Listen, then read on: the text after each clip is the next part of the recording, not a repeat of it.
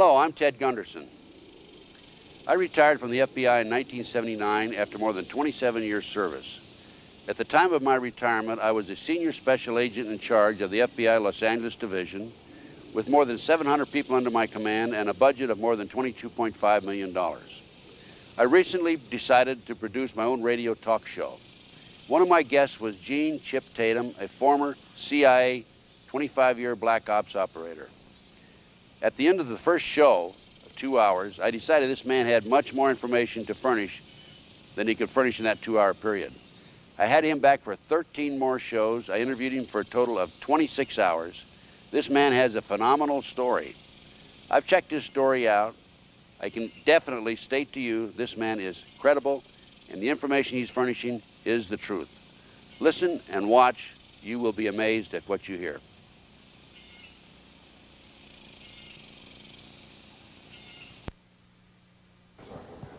Hi, my name's Chip Tatum and I'm an ex-intelligence officer for the United States government. 25 years ago I started my service as a young airman in the United States Air Force. I went through Special Forces training as a combat controller and was subsequently sent to Vietnam. During my tour in Vietnam I was recruited onto a team called Team Red Rock. The operation that we performed was Operation Red Rock.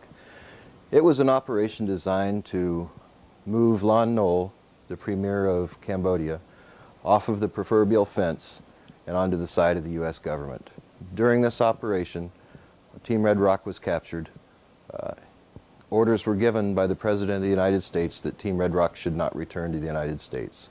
During our captivity, all but 2 of us were tortured to death.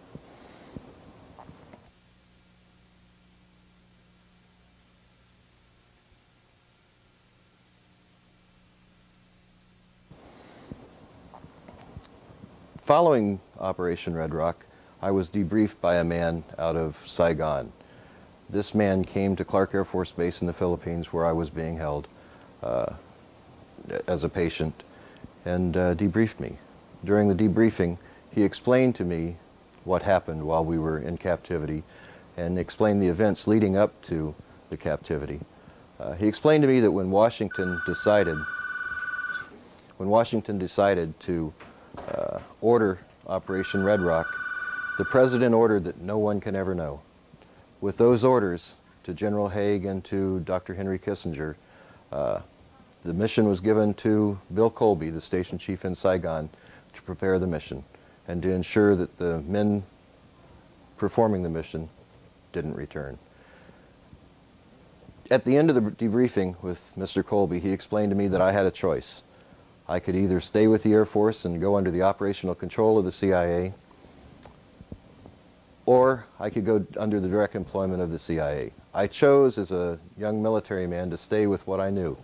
I enjoyed the Air Force, I enjoyed the camaraderie in the military, and I knew for sure that I wouldn't have to go back to Vietnam as an ex-prisoner of war. Well, I chose that route, and no sooner did I get back to the United States than I was turned around and sent back to the Southeast Asia area again. I moved in and out of Vietnam under the operational control of the CIA attached to a company called Air America. My job was to jump into the area of downed Air American aircraft and communicate to move them out and extract them from the area. In 1975, my operational control mission sent me to a place called Yugoslavia. I actually based out of Italy, but we crossed the border into Yugoslavia to try to ascertain the condition of Tito and the condition of the country, to try to find out who was going to be replacing Tito in the event of his death. President Tito was very ill. I spent 2 years in that area of operations, and then upon Mr. Colby's advice, I left active service for the United States government. When I left service, I went into a place called Gunnison, Colorado. I started my family. I had a little deli. I was working in the deli one day and a couple of the boys came in wearing suits and sunglasses. They told me that the government needed me and I was reactivated involuntarily to the United States Army this time. I was sent to a place called Fort Campbell, Kentucky. Fort Campbell was basing a new special operations unit The buildup of this unit was in response to our problem in the Iranian desert in the failed hostage rescue unit under the Carter administration. The year was 1980. The activation of me into this unit brought on an all-new meaning to me in the area of intelligence work. Previous to this time, although Team Red Rock was betrayed by the President in his orders that we shouldn't return, I found no other involvement of the government in misdeeds. However, from the day I joined Task Force 160 at Fort Campbell, Kentucky, until today, I've seen nothing but government corruption. He said, pending before this court, and I won't bore you with the first language. By the way, copies of this are available over in our booth 228. Pending before this court is the defendant's motion, blah, blah, blah. It says, he even goes on to say that he believes we probably can prove all this evidence. But here's what he says we cannot talk about.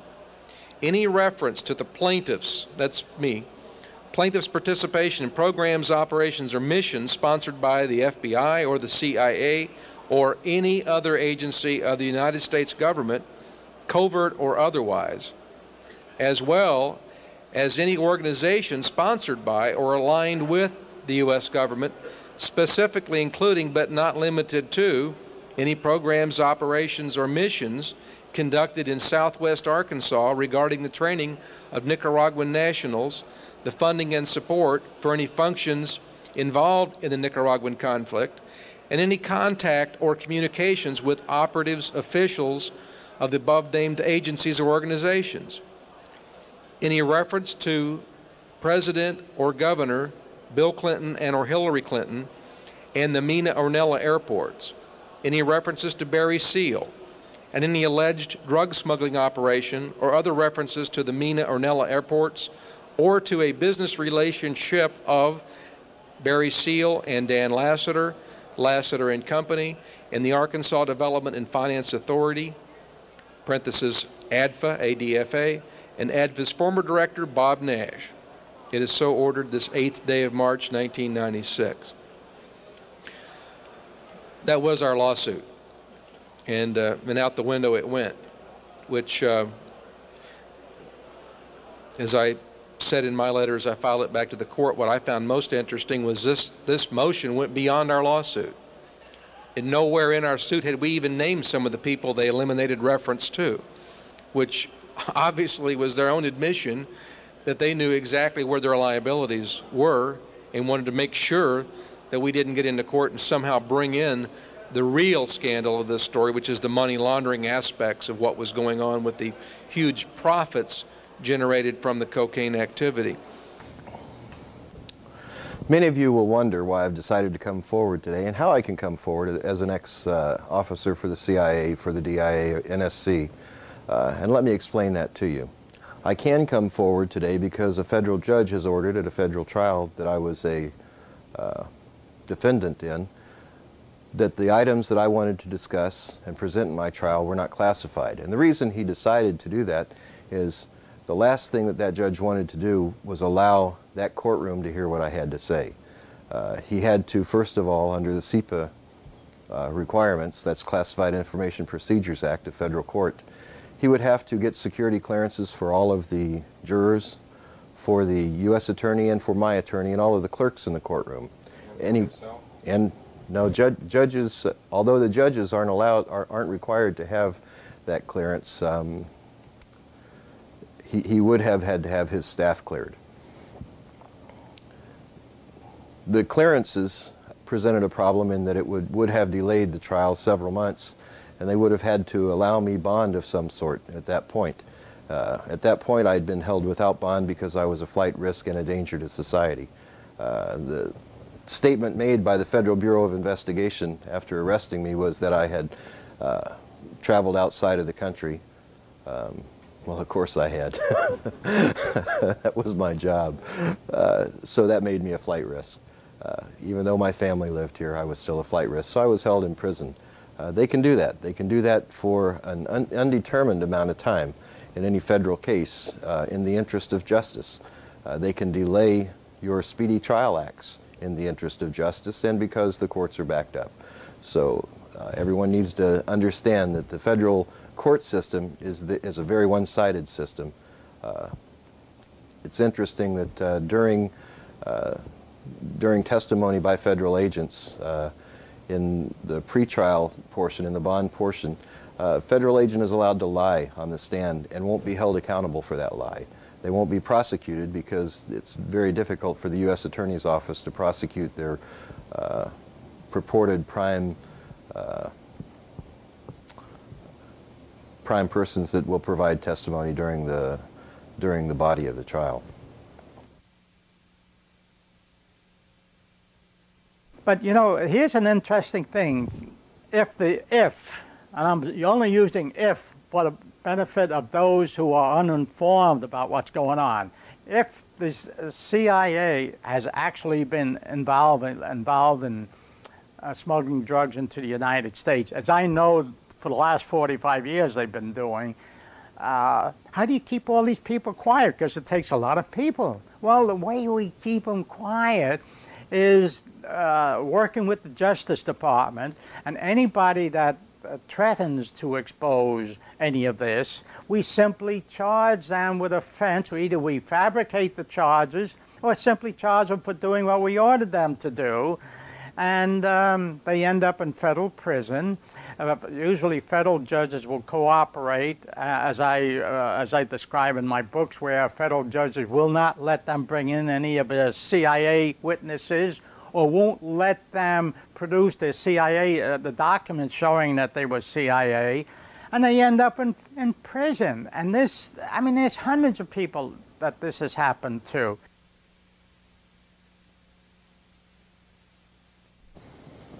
So what I want to do now is I want to talk about an ultra-secret task force, one that was presented to the judge, and the judge said it's not classified, it's not of national security, but it's irrelevant to this, so you can't take the stand in your own defense using any of this. So that allows me to talk to you today without prosecution. Task Force 160 was formed following the debacle in the desert, the problems that we had in trying to rescue the hostages in Iran were compounded by the fact that the wrong aircraft were chosen by our Joint Chiefs of Staff. You have to understand that even in the military, when you get to the level of a Joint Chief, the Joint Chiefs, it's a very political position, and everyone's jockeying to have their own aircraft or their own personnel involved in something that they feel is a slam dunk rescue effort. Unfortunately, because of politics, many young American soldiers lost their lives in the desert in Iran. When President Bush came into office, or when President Reagan came into office, it's hard to differentiate between the two in that administration. When President Reagan came into office, he decided he didn't want anything like this to happen to him. He knew that the anti-terrorist threat was there and that something would have to be done. So it was decided that they would prepare a task force of aviation assets. These aviation assets were trained and based out of Fort Campbell, Kentucky. Nicknamed the Night Stalkers because our primary function was to fly night vision goggle flight. Night vision goggles or night vision equipment that are hooked to the aviation flight helmets. We fly in the cover of darkness. The goggles are great except they have no depth perception, and the stress factor flying under goggles is 4 to 5 times that of normal flight, even normal night flight. We would routinely fly cross-country across the United States. We had the availability in later years of air-to-air refueling. We had the availability of bladders, tactical bladders on board to extend our flight day and our flight range. So we would routinely fly cross-country. Some of the bases that we stopped at, because we were a very top-secret organization as Task Force 160 at the time, and Task Force 160, you know, today is the black helicopters flying around the country. Because of the missions that we flew, it was difficult for us to land in the normal military environment. There are bases set up across the United States with minimum skeleton crews to support were able to support us for what we call RONs, rest overnights, as we ended our crew day. These bases are high security bases. One of them in particular in the desert in Nevada that I noticed was set up to handle over 2,000 people. It was a high security imprisonment containment area. I know that flying from base to base in the United States, many of the Army bases have received orders to set up containment areas for some type of prisoners, for some type of activity. What that is, I don't know, but I can tell you that they're being built and they exist. And they're being built under existing Department of Defense monies. I have a copy of a letter here that ordered the Army, and I'll give some of you, their leaders, a copy, and you can make copies. I've passed out tens of thousands of these across America. But the heading is, and the seal up there and all, is the Department of the Army, Headquarters, United States Army, Training and Doctrine Command. Now, I'm not supposed to have this letter, but it's not illegal for me to have it because it's not classified. I've added 5 lines at the bottom about the concentration camps because that's what it really is. There were about 43 of these detention centers, as they were called. And you know, some 6 months ago, they started stocking food in warehouses for the people they were going to put in them. But in the last few months, they've increased to over 130. And many of them are on military active installations and on what was former some of the 96 closed military installations that were supposed to be returned to the citizens as real estate and so forth. Now, they've already stockpiled food for the people they're going to put in there, and then this letter says, the subject of it, and the date of it's July 1994, and they're supposed to come up with the guidance on how to set up these camps not later than 2 months later, the 29th of August, 1994. So we have to hold the commander-in-chief, who's now in office, responsible for this, because no 4-star general at that headquarters would issue a letter like this unless he'd been ordered to. Do you understand that? He'd be, you know, subject to court-martial. The high security bases are closed bases. Some bases aren't. Some bases have highways that you can drive right through. However, when you look at this area, you'll just think, hey, look at the barbed wire around that place. I wonder what's in there. Well, not much is in there right now, but something will be in there. And it will be people. It won't be equipment. They're not designed to hold a lot of equipment. They're designed to hold a lot of people. They're not warehouse areas.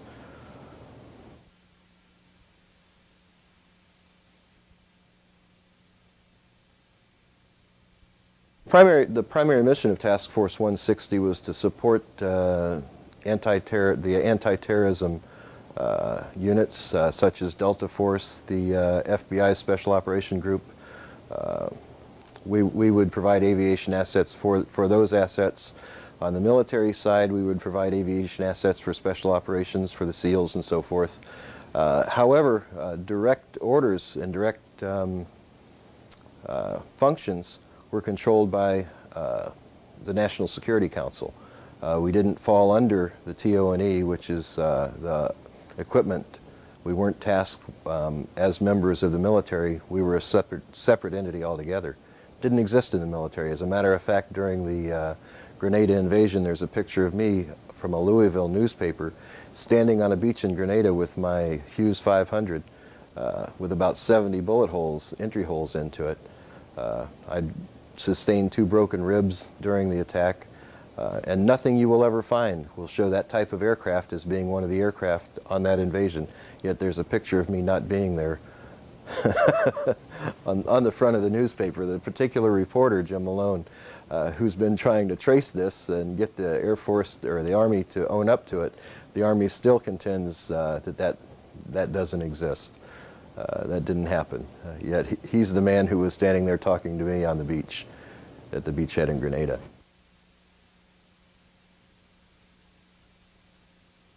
Currently, I'll talk in current events on the 160th. Currently, they have Black Hawks and attack aircraft, 2 separate types of attack aircraft, and they have large cargo aircraft. The attack aircraft are the MD instead of Hughes. McDonnell Douglas bought out the Hughes Corporation. They're called the MD Defenders, which is a Hughes 500 beefed up. It's a utility model and it's an attack model, 2 separate models, each very dangerous in their own rights. The Black Hawks are utility aircraft, but they can carry armament and have long-range capabilities. And we have the Chinook aircraft, the Super Chinooks we call them, which are large troop and equipment carriers. All of them are very, very dark in color, and the matching paint identifies who they are. Very, very dark in color. However, a very, very blackish green would probably look black to the naked eye until you got right up next to it, and you would have to feel the tail of the aircraft to feel what name is on there as the United States Army. It is U.S. Army. However, in earlier years, the assets were controlled, like I said, by the National Security Council. Our particular unit in the Little Birds, many of us were officers from the Central Intelligence Agency or agents from the Central Intelligence Agency. Let me explain to you the difference. An agent is a contract person. An officer is a card-carrying person from the agency. And you were? I was an officer and an agent. On separate occasions, whatever the need was, I would be sheep-dipped out and into a different entity to work as a contract agent. As a matter of record, I was, yes. At our SEPA briefing, that wasn't, the government didn't contest that because they know it's a matter of record. Who I am and what I am now is a matter of public record. What I have to say may be highly contested and should be highly contested about those in power, because what I have to say about them is not a compliment. I believe I was paid for 22 years to work for the American people. I believe that you have the right, as Americans in this country, as taxpayers, to know what happened. What you do with this information is completely up to you. How you deal with it is completely up to you. Whether you believe me is completely up to you. But I will tell you this, what you do with it will have an effect on you the rest of your life. If you choose to ignore what I have to say, in time to come, you'll see that probably you should not have completely ignored what I had to say. And that's just my own opinion. But it's an opinion of an intelligence officer who's been out there, who's been battling in the field for the right for you to call me a liar. I think this is a wonderful country when it's a country that you have the right to your own opinion. There aren't many countries out there where you can have the right to your own opinion. And I think that we need to continue to protect our rights to have that opinion.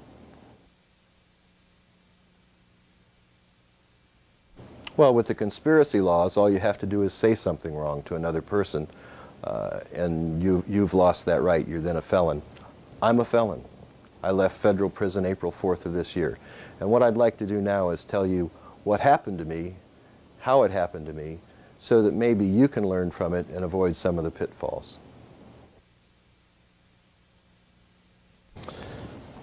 In 1985, I was tasked with infiltrating a unit at Fort Stewart, Georgia. The unit was a medevac unit.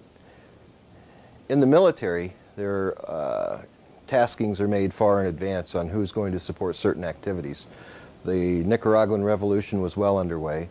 The Boland Act was in place, and the Boland Act did not allow for U.S. elements to support the revolution in Nicaragua. The only way the United States government could support those were in humanitarian efforts. So as a medevac helicopter pilot, I would be able to support whatever the intelligence needs were posing as that medevac helicopter pilot.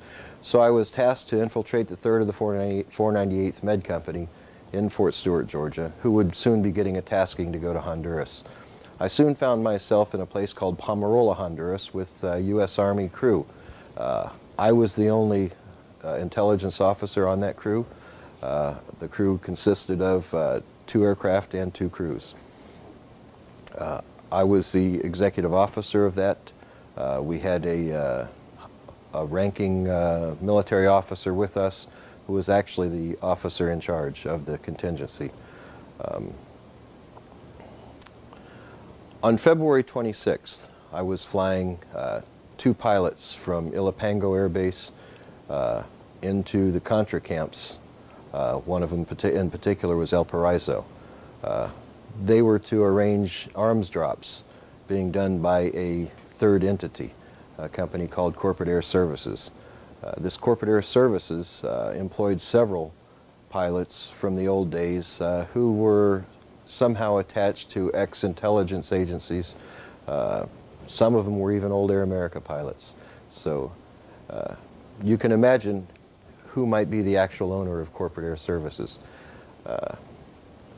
This was the group and part of the group that was owned by Ollie North's enterprise.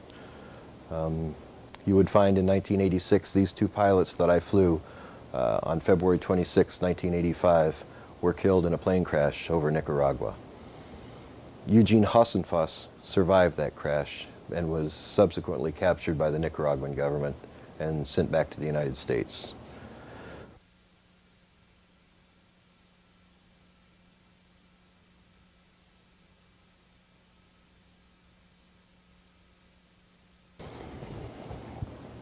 On that day, on February 26, 1985, after picking up Mr. Cooper and Mr. Sawyer, the pilots, from their meeting in El Paraiso, they came out of the meeting and they had a cooler marked vaccine. The cooler was a large cooler, probably about a 96 or 100 quart size, if you understand the sizes of coolers, very large, commercial grade. It was sealed and it was marked vaccine. We put it on board the aircraft. We flew all of them to La Mesa, Honduras. The two pilots were scheduled to catch a flight back to El Salvador. The cooler was destined for Panama to a Dr. Harari. I was given instructions to pass it on to a U.S. Air Force C-130 that was landing there sometime within the next few hours. When we unloaded the cooler from the aircraft, the seal broke on it. It popped open. I think that probably the hard landing that I had and bounced it around inside the aircraft on that particular occasion on a very hot day helped aid in breaking that seal. But when the seal broke, we found a large quantity of bricks wrapped in a blue medical tape. We opened it up. I put my finger across the powdery substance, crystalline type powder, put it on my tongue, and it immediately numbed my tongue. Previous experience told me that this was cocaine. In estimating the amount of cocaine inside that cooler, it was over 100 kilos of cocaine. I asked the pilot who it was going to, and he said in Honduras, or in Panama, it was going to a man called Dr. Harari. Dr. Harari, I would find out later, was actually Mike Harari, a Mossad agent assigned to General Manuel Noriega as a confidant. Upon arriving back at Pomerola Air Base, I immediately went into our secure lines I called Washington Switch, and I advised them, my controller at Washington Switch, what I had found. My controller, a man codenamed Jake that I'd met in earlier years in Task Force 160, was actually Ollie North. Mr. North told me that it was evidence that the Sandinistas were dealing in cocaine. The Contras had confiscated it during a battle from the Sandinista government, and it was destined for world courts, for the warehouses, and to be used as evidence in world courts against the Sandinista government. During my time in Honduras, probably 8 tons of medical supplies in a light powder and a crystalline, 2 different substances, were flown by my medical aircraft.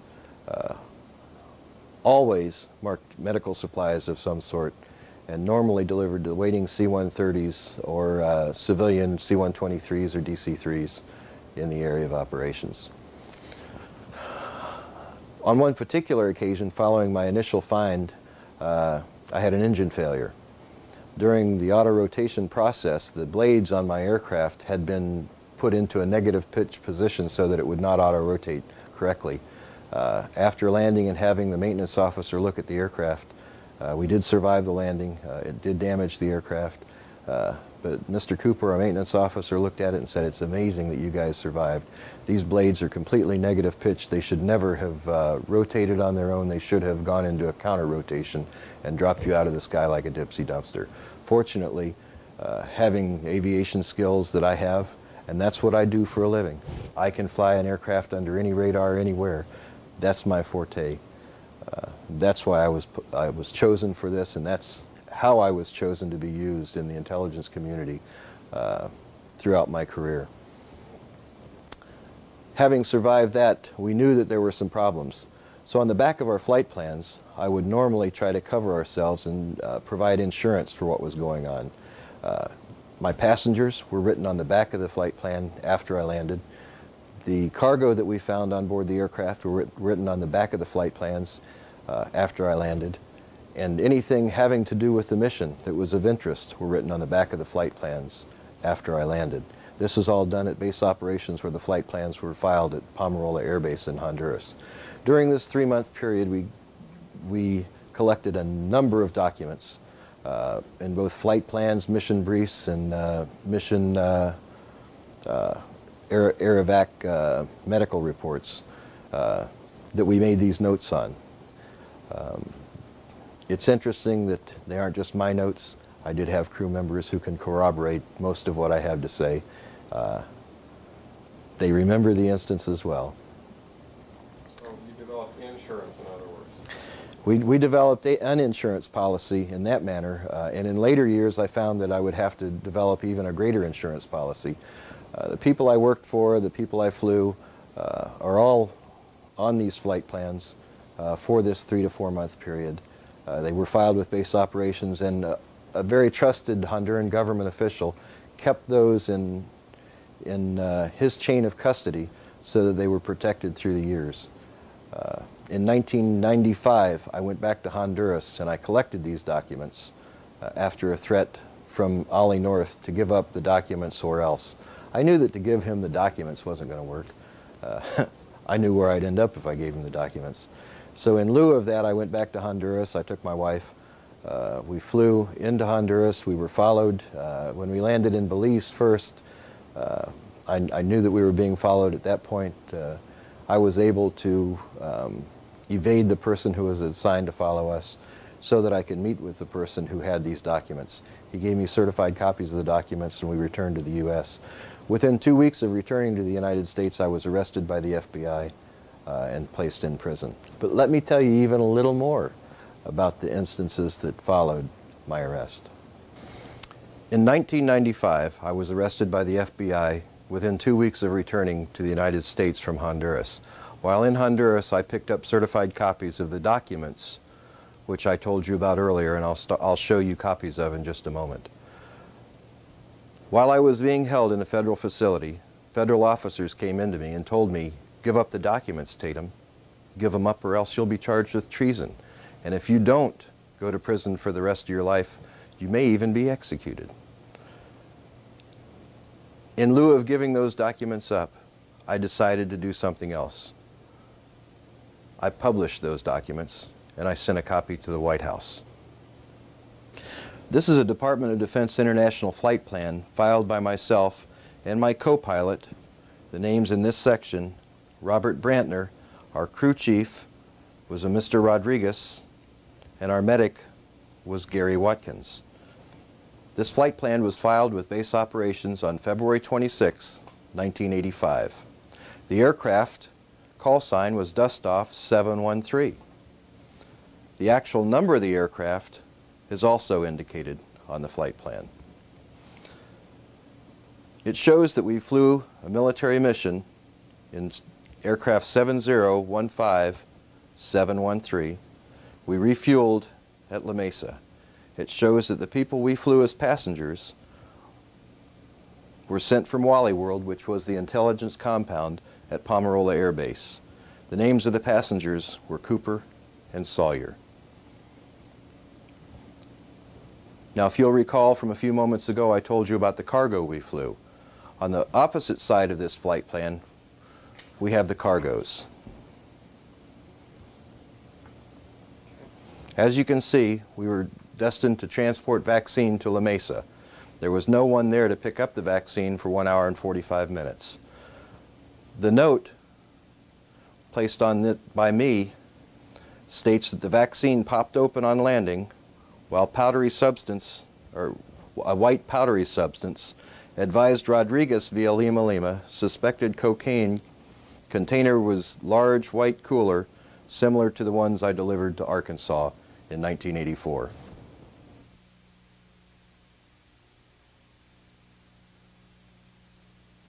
The stamp on it is copia certificada, which is a certified copy provided by the Honduran government. This particular government official has the originals in hand and is willing to produce the originals to any world court that is willing to prosecute those who are trafficking in cocaine in their country. This is a flight plan dated 18 March 1985. We flew aircraft 429, which was actually 4016429. I was the pilot. My co-pilot was Scott Williams, who many of you may recognize as a CIA asset. My crew chief was Bill McDonald, and again, my crew chief was E4 Rodriguez. This particular flight, we flew into several villages and then into San Lorenzo, Honduras. The personnel on board the aircraft were two, a Mr. North, who you know as Oliver North, and another passenger. The particular mission that we flew on this day required us to go into an area that was heavily shelled during the night. It was a Contra village. At the Contra village, we picked up a patient who had trauma to the leg, massive rib fracture, and the second patient had upper chest wounds. As the medic was treating the chest wound, he needed my help. I went over and helped him. Mr. North, who had arrived late at the aircraft that morning, making us 45 minutes for our takeoff, came over, exasperated that we were taking such a large amount of time working on these Honduran nationals, or on these, I should say, Contras. But they were Hondurans, they weren't Nicaraguans, so that you know. Mr. North had decided that we were taking too much time. He came over and told us to get the aircraft up and going.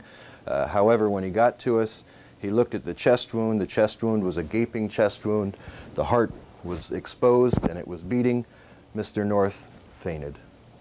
It compounded the medic's duties in having to tend to old blood and guts Oliver North.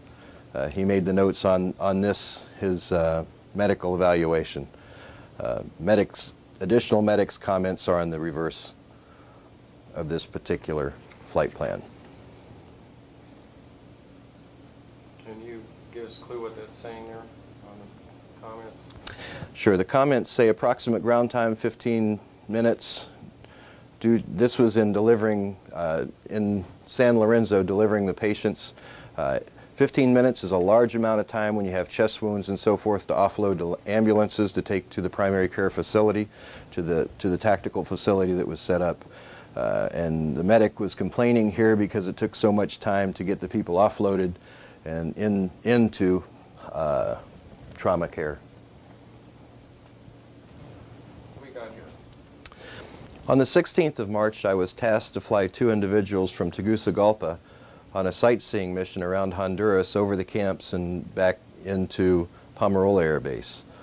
We were flying an aircraft 228, which is actually aircraft tail number, I don't see it right offhand in here. At any rate, it was Dustoff 228. Mr. Hibbard was a pilot. I was his co-pilot on this particular mission. Our passengers were R. Young of the Arkansas National Guard and an M. Harari, who represented interests of Panama and was referred to as Ambassador Harari. M. Harari was actually Mike Harari, a Mossad agent. During the flight, I had installed a recorder, a cassette tape recorder that recorded all conversations on board the aircraft. We did activate that recorder during the flight. The personnel in the back of the aircraft, talking on our private intercom, did not know that what they were saying was not private. In the conversation between Mr. Harari and Mr. Young, Mr. Young was asking Mr. Harari basically, what's going on here? But he says Arkansas has the capability to manufacture anything in the area of weapons, and if we don't have it, we'll get it. Harari said in return, how about government controls? Well, Young then came in and said, the governor's on top of it, and if the feds get nosy, we hear about it and make a call. Then they're called off. He was looking around the countryside and continued, why the hell would anyone fight for a shithole like this? Harari referred, shaking his head in awe, what we do has nothing to do with preserving a country's integrity. It's just business. And third world countries see their destiny as defeating borders and expanding. The more of this mentality we can produce, the greater our wealth. We train and we arm. That's our job. And in return, we get a product, far more value than money for a gun. We're paid with the product, and we credit top dollar for the product. Still looking confused. Buddy was still looking confused, and Mike continued. Look, one gun and 3,000 rounds of ammo is $1,200. A kilo of product is about $1,000. We credit the Contras $1,500 for every kilo. That's top dollar for a kilo of cocaine down here. It's equivalent to the Americans' Kmart special, buy 4, get 1 free. On our side, we spend $1,200 for a kilo and sell it for $12,000 to $15,000. Now that's a profit center, and the market is much greater for the product than for the weapons. It's just good business sense, understand? Buddy responded with, damn, so you guys promote wars and revolution to provide weapons for drugs. We provide the non-numbered parts to change out, and we all win. Damn, that's good. Harari, the Mossad agent, said in return, it's good when it works, but someone, how do you say, has his hand in the coffer? Buddy responding on the defensive. Well, we get our 10% right off the top, and that's plenty. Goofus can make it go a long way. Harari responded to that. Who is Goofus? Governor Clinton. That's our pet word for him. You know, they call the president POTUS for President of the United States. Well, we call Clinton Goofus for Governor of the United States. He thinks he is, anyhow. That's your problem in America, Harari responded. You have no respect for your elected officials. They're more powerful than you think and have ears everywhere. You should heed my words and be loyal to your leaders, especially when speaking to persons like me. Your remarks indicate a weakness, something our intelligence analysts look for. Hell, Mike, everybody knows that Clinton wants that White House and will do anything to get it. That's why I'm here instead of someone else. We know about the cocaine. Hell, I've picked it up before with Lassiter when he was worried about going on to Little Rock Air Base to get it. A new line of conversation ensued, and in this line of conversation, Clinton, Young said this, answering Harari's question about what's going on in Arkansas. Clinton thinks he's in charge, but he'll only go as far as Casey allows. Me and my staff, we keep the lid on things. You know, complaints about night flying Arkansas people are private folks. They don't like a lot of commotion, and Mena just isn't the right place for the operation. It keeps us busy at the shredder, if you know what I mean. Dan the man, speaking of Lassiter, he does magic with the money. Between him and Jack Stevens, we don't have to worry a bit about it. Then we got Parks. If there's any problem, he's the man. Finnis oversees our drop zone. Nash, he's just like the boss's yes man. Personally, I think he's a mistake. And in finishing their conversation, he spoke of a man named Barry Seal. Buddy Young said, Seal and his guys, I like his attitude, and leave the driving to us, he said, quoting one of Seal's good old boys, saying, you like Seal? Mike asked. Buddy returned with, hell, he's the only one I trust. Respect is the word. Do you see much of him? Harari asked. Hell yeah, we test drive Clinton's rides before we send him on, you know. He laughed, grinding his hips, saying, how much coke do you reckon you can make in a week? Harari responded with, one camp can produce 400 keys a week. The others are about half that. But that's just our operation here. We have other sources in various parts of the world. Why do you ask? What? Oh, the governor wanted to know our capacity. Mike, who else is on the team? Well, hell, I forget who I told you about. Harari ran down the list from his memory, and then Young continued, oh, there's a manufacturer, these two, and the tape stopped at that point. That's a taped conversation between Mike Harari and Buddy Young. Buddy Young was the security chief for Governor Clinton of Arkansas. What are we looking at? This is a Department of Defense International Flight Plan filed on the 30th of March 1985 with operations at Pomerola Air Base. The flight was actually a day flight into La Mesa and then on into Tela, Honduras. We were delivering some people in for an overnight stay. That night I was tasked by Wally World, the intelligence arm of Pomerola Air Base, to pick up several passengers. These are the notes from those passengers that I picked up and flew that night under night vision goggle flight. I flew a man named North, a man named Rodriguez, a man named Dr. Gus, who was actual General Alvarez, and a man named Aminir, who was the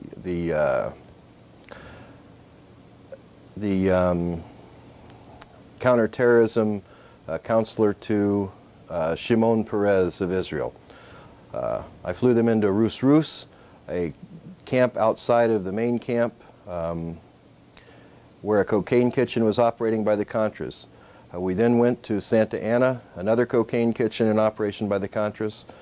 North said the following: Vice President Bush was going to take care of Seal and Noriega. They spoke about the meeting in Costa Rica 6 days prior, said Barr had spoken to Bush via SATCOM. The Vice President ordered that Seal and Noriega be taken out.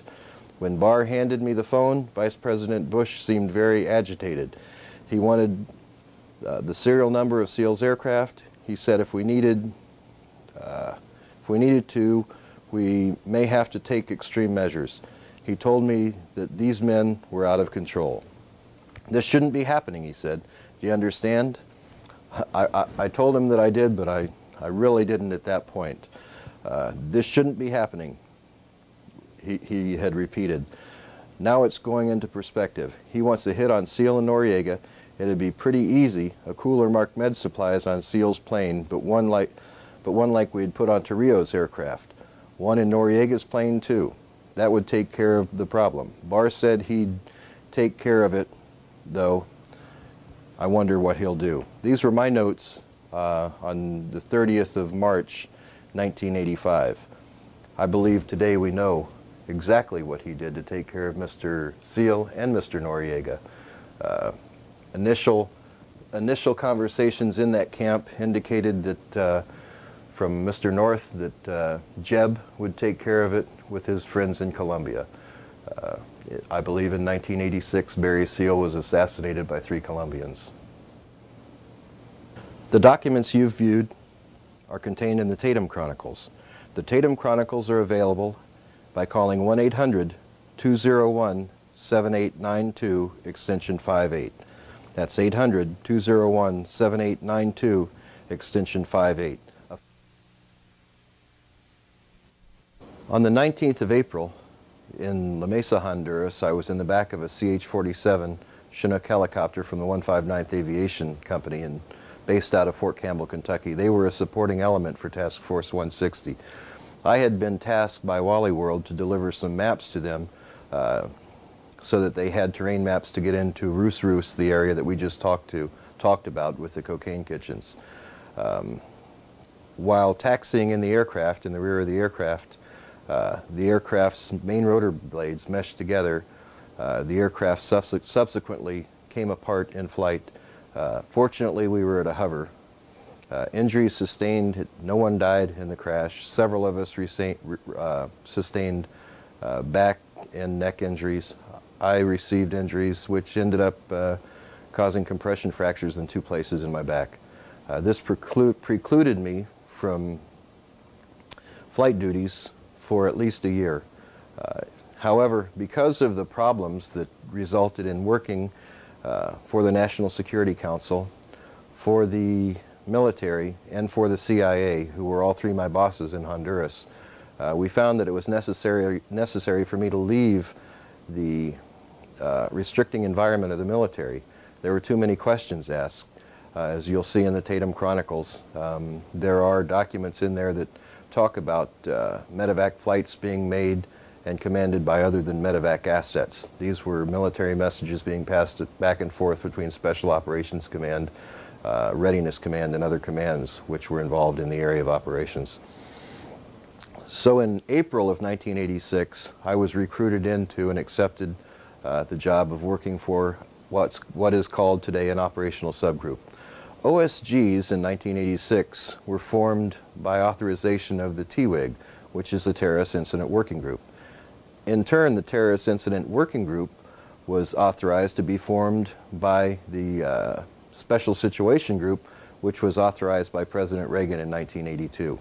The Special Situation Group is a group which is chaired by our command elements of national security, defense intelligence, CIA, military intelligence, and other assets of the federal government, to include certain cabinets. This particular Special Situation Group chairs only in the event of a national security problem. There's a standing group which was formed to support this Special Situation Group called TWIG, the Terrorist Incident Working Group. This standing group was our command element for the operational subgroups. Under the National Security Decision Directive in 1986, we were allowed to employ the assets of civilian and foreign personnel to work with us in the OSGs. As an officer in the OSG, I was primarily tasked to the neutralization section. Neutralization section deals in aligning foreign nationals with the interests of the United States government. Let me give you an example. If you all recall, during the Nicaraguan rebellion, all we wanted Nicaragua to do, the Ortega regime, was to hold free elections. That's the whole purpose, supposedly, of the rebellion that we funded, of the Contras going into rebellious war with the Sandinista government. That was not accomplished. In 1989, it was decided that we'll never win this way. It's a guerrilla war. We all know where guerrilla wars end up. We were in Vietnam in a guerrilla war forever. And that wasn't functioning properly. It wasn't coming into a line. The alignment wasn't being done. It wasn't being accomplished. So it was decided that the OSG neutralization section would neutralize Mr. Ortega into alignment. To neutralize a person, we could do one of three things. We could intimidate them into it, we could coerce them into it, or we could take them out and prepare the next guy to align with our needs. Mr. Ortega, after being visited by an emissary of the United States on several occasions, refused to hold free elections. We decided at that point the refusal was unacceptable. We then sent an OSG member to him.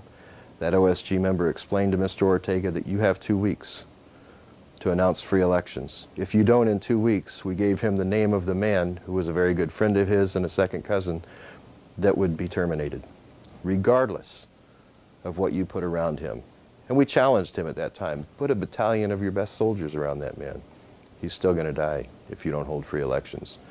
2 weeks later, his cousin died by missile fire. Within 2 weeks, Mr. Ortega announced the free elections for Nicaragua.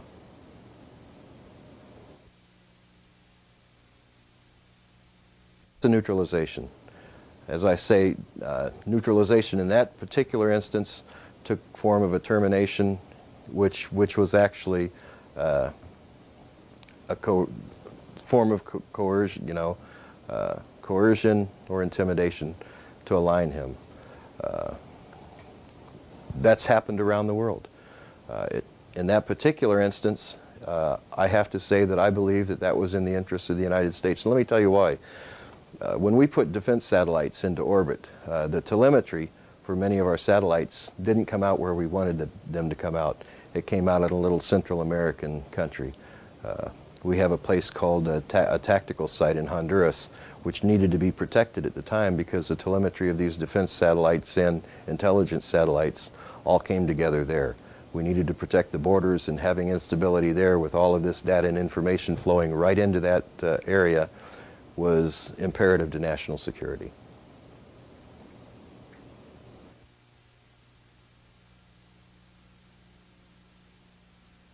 As the OSGs grew, so did our taskings. Not only did they grow, but they changed. instead of working directly for the United States and in the interest of the United States, we found that the operational subgroups were used on an international basis to provide alignment for other countries, allies. We found that the primary countries that we were supporting were the G7 group of companies that all of you are aware of. And today it's the G7 plus one. I think we've included Russia in that just recently. Any ranking official of these G7 countries could ask for tasking from us. We would recognize that tasking, we would evaluate the tasking, and we would provide support for that tasking, if not direct, indirect support for that tasking. However, any neutralizations that were performed through our section had to be performed by order of a U.S. official. That usually required, if it included intimidation or coercion, it was simply required by a ranking member of our National Security Council. If it went beyond that, it required the signature and authorization of the Executive Office of the United States.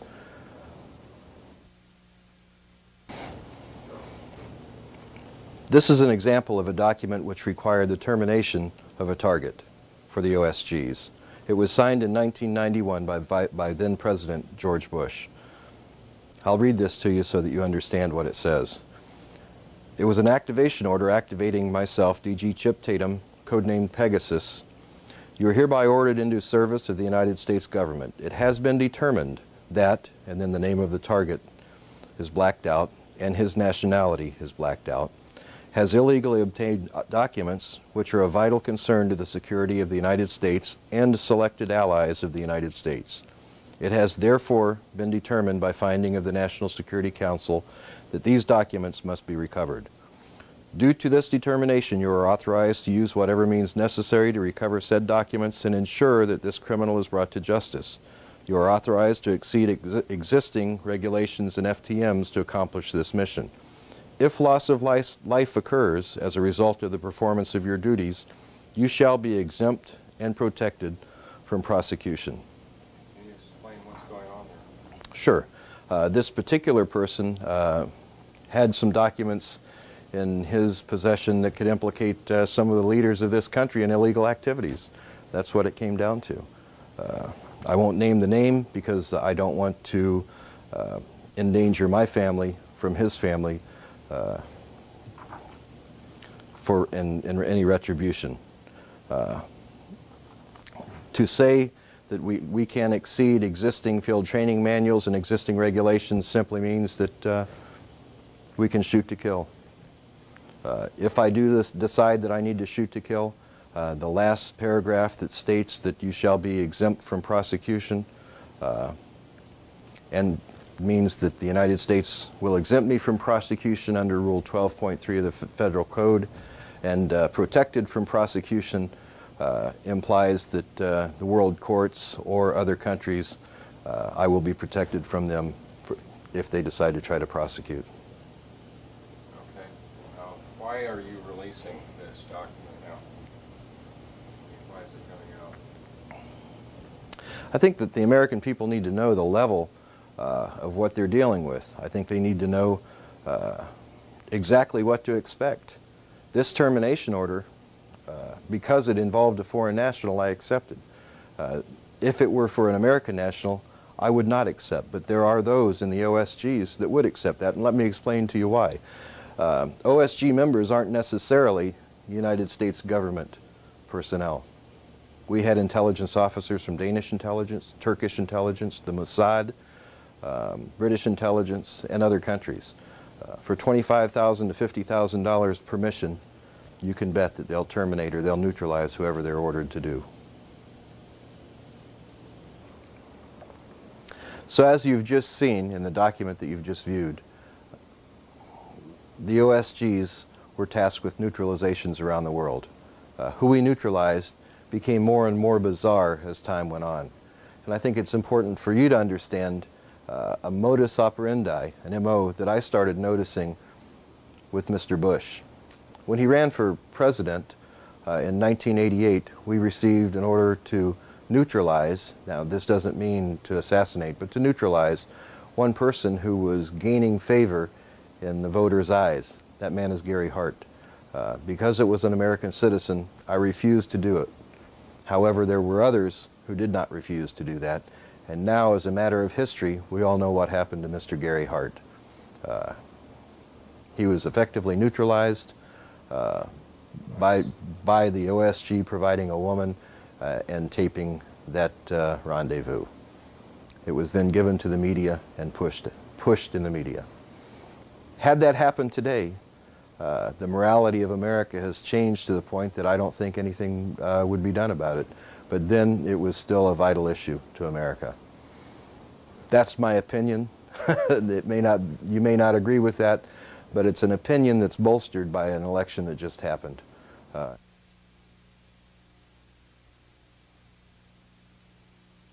next instance that I was tasked to neutralize an American citizen was in the 1992 election. I was asked to neutralize a candidate for a third party. This candidate was gaining favor in the voters' eyes. He was growing fast, and he's a person most of us know. His name is Atros Perot. These young people could cause the American people to regain confidence in their government overnight if they would put this in place, right?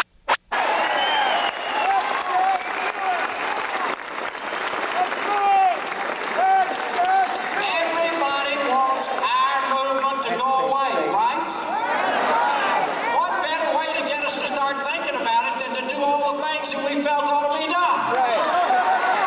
Okay, now, God bless you both, and I'm dead serious. I'm going to give you a number where you can reach me 24 hours a day, and if anybody starts to pull your chain, you tell them they better be in a deep bunker when we get there.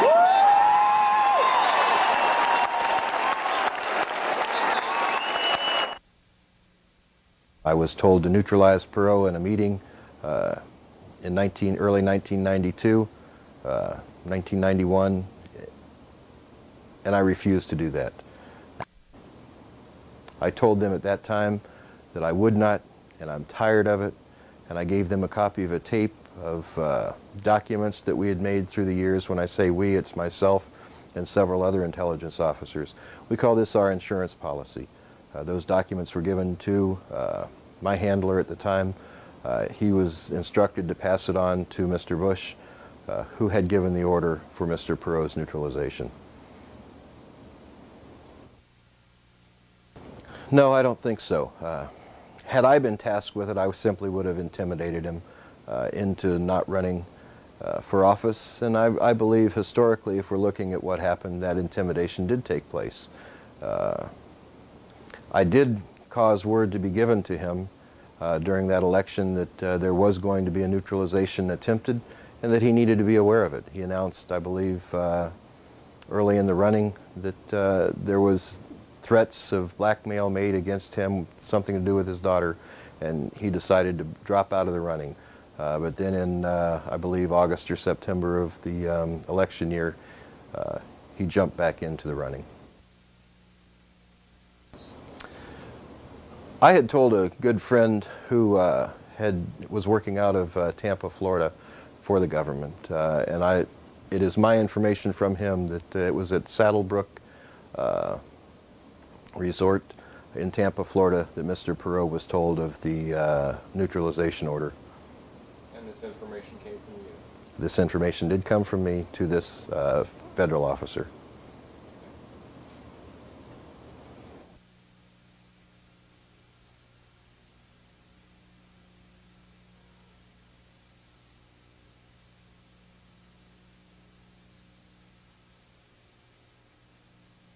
As I reflect back now and think about my many years of intelligence service and the things that I had done, the missions that I had been given, and in later years working for the OSGs, I can see a very common thread, and it's a thread, and I'm not easily threatened, but it's a thread tied to a particular word, and that particular word has cropped up more and more in the most recent past by politicians.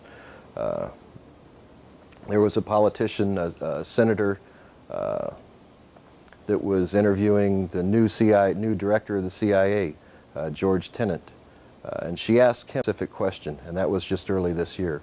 She asked Mr. Tenet, Are you prepared to usher in the new millennium? And are you prepared to build your Central Intelligence Agency to see to the New World Order? That was a damning statement, because I'd heard that statement in other instances. I heard that statement from statements and words pertaining to the New World Order from my handlers, from George Bush, from Bill Colby, and from Mr. Casey.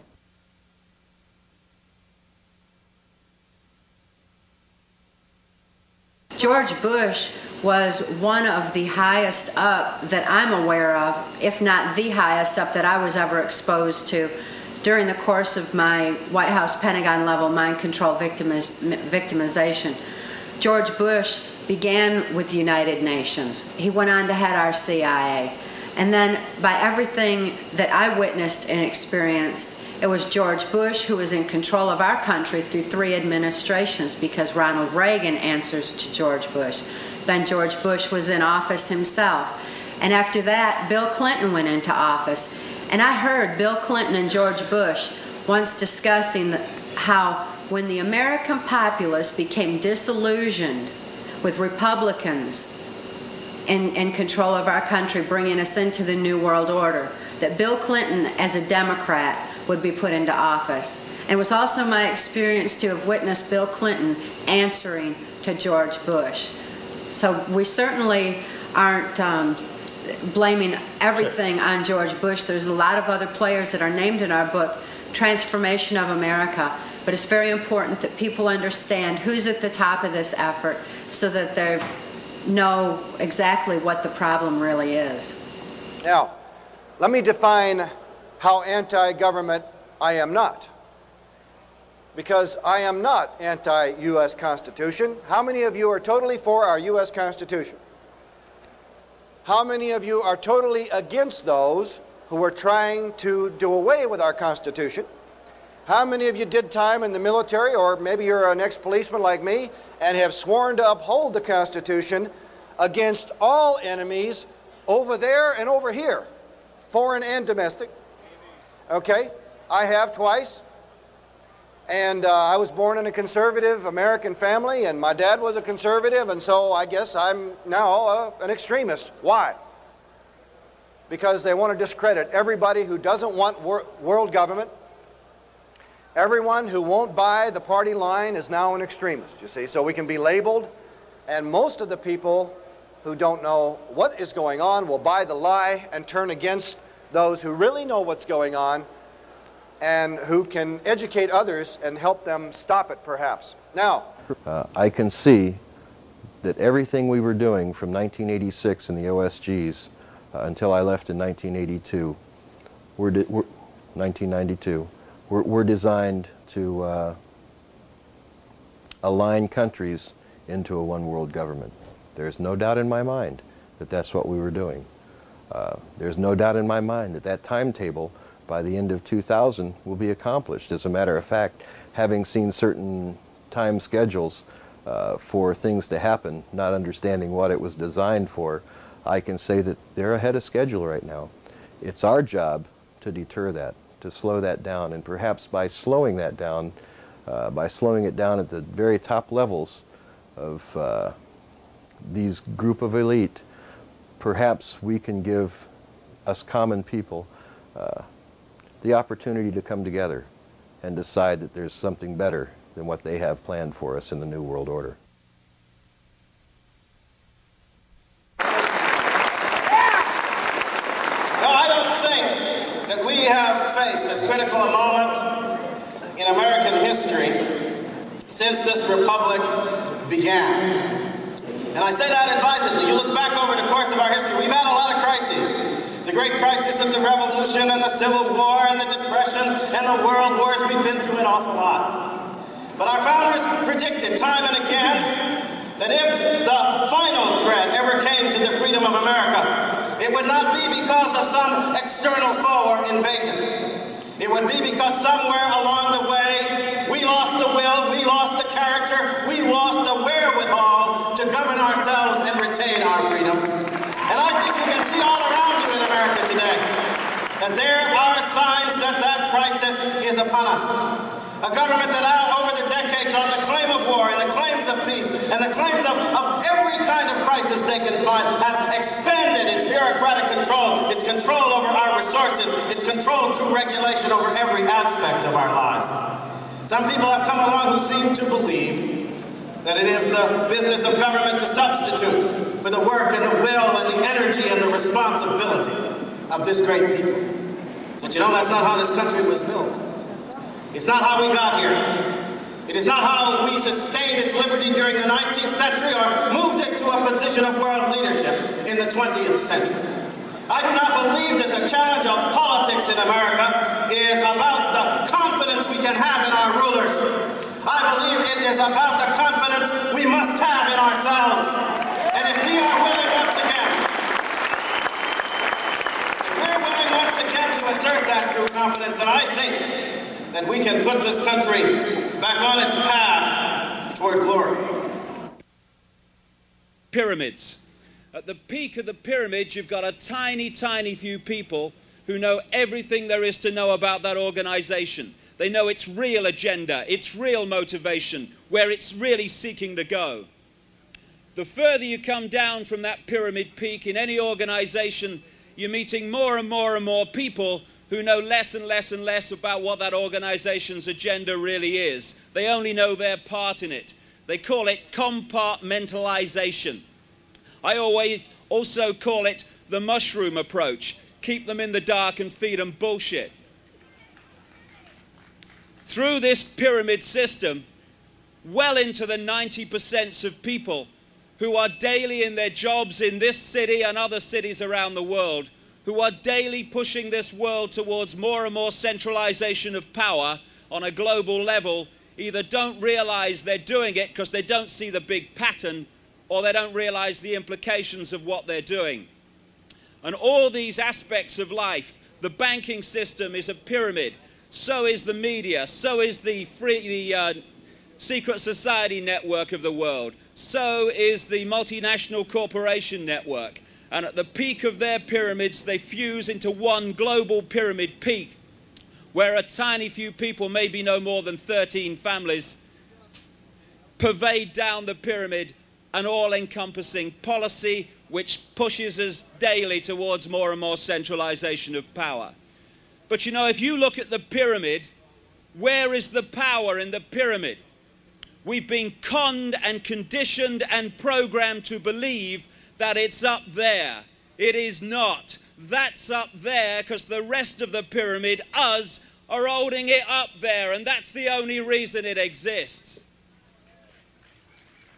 And that leads me to something else as I start to draw to a close here. And that is, it's okay standing at microphones like this and meetings like this and saying it's them, it's them, it's them. No! It's only possible, this manipulation, because human race of the world, it is us that allow it to happen. I think to perform effectively as a new world order, you have to have a commonality of countries.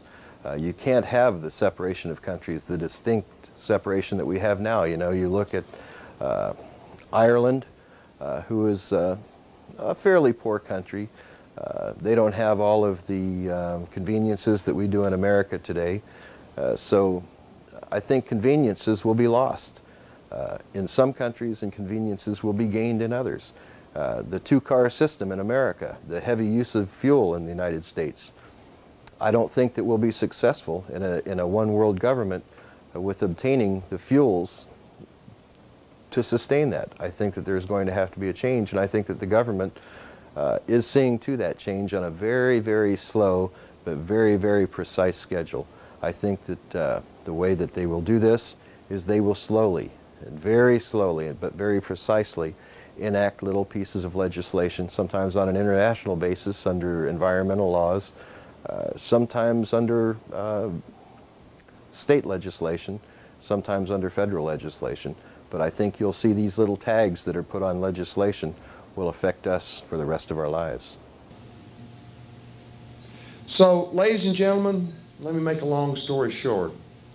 I think in reference to the subject of wetlands, drugs, guns, the environment, the FAA, FCC, atomic energy, which we haven't discussed, a variety of other matters. Uncle Sam, being an international power and having the authority to ratify and adopt treaties, has done so regarding these various subject matters. And when, in reference to some of these laws, that happens, it is quite often that Uncle Sam will come along and make a crime. You know, there are cases out there that have never been reversed where the United States Supreme Court says, gee, Congress does not possess the police power. If it doesn't have the police power, why are we having police powers being exercised? You can bet your bottom dollar that constitutionally, a lot of these crimes could fit where? Within the Constitution. Offenses against the laws of nations.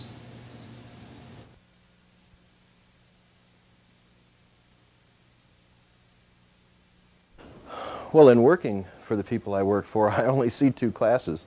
I see the leaders who are the elite, and I say the leaders who are the elite because of the people that we worked for. We worked for the Rothschilds, the Roosevelts, the superpowers in money around the world. There was never any question of finances on anything that we did. If I needed $250,000 for a mission, I had a signature line of credit. I walked into a bank in New York, I signed my signature, pulled out $250,000 cash, walked away, and that money was replaced the following week. It was that easy for me. So in answer, I hope that I've answered that in saying there's two groups. There's the citizens and there's the elite, and that's all there are. Those around the world that think that there's going to be an upper class or that there's going to be comfort like there was, there won't be. Myself, I see even maybe a third class, but that third class won't be considered citizenry on the New World Order. It'll be considered enemies of the New World Order who are possibly living in state of an underground.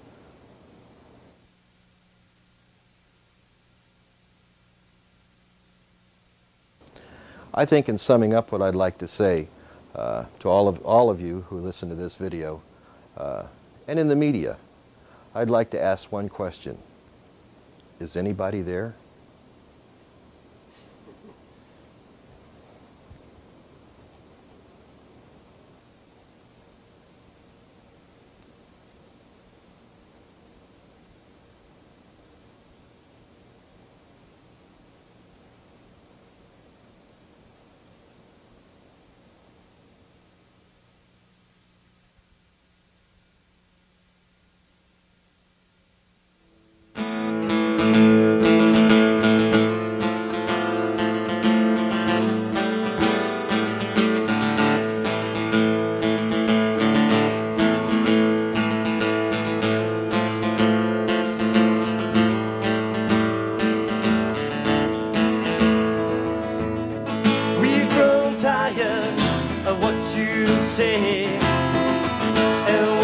Put us through day after day. And all the lies, all the games, all the lives you wasted, and all the money you bastards made. If my dreams would come true, we'd take it all back from you. If my dreams would come true, we'd tear it down and start again. If my dreams would come true, we'd take it all back from you. If my dreams would come true, we'd tear it down and start again. Start again.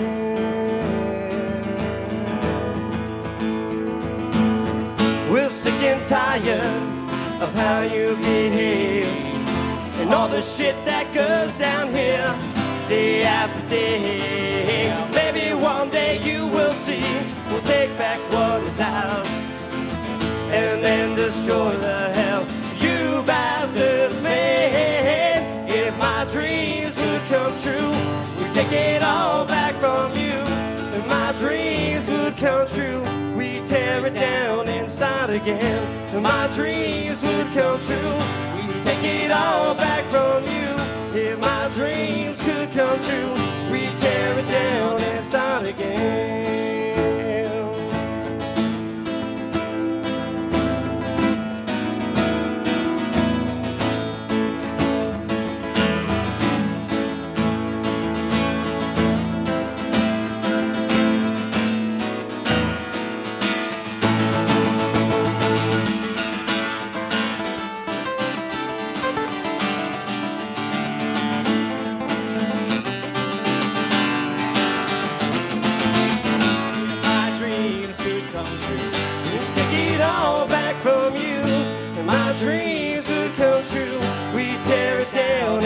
Again, my dreams would come true. We'd take it all back from you, and my dreams would come true. We'd tear it down and start again. My dreams could come true. They'll be taking it all back from you. My dreams could come true. You'll be so lonely when you die. My dreams could come true. You'll get all back spending night. My dreams could come true. You'll be so lonely when you die. Thank you. Bless America.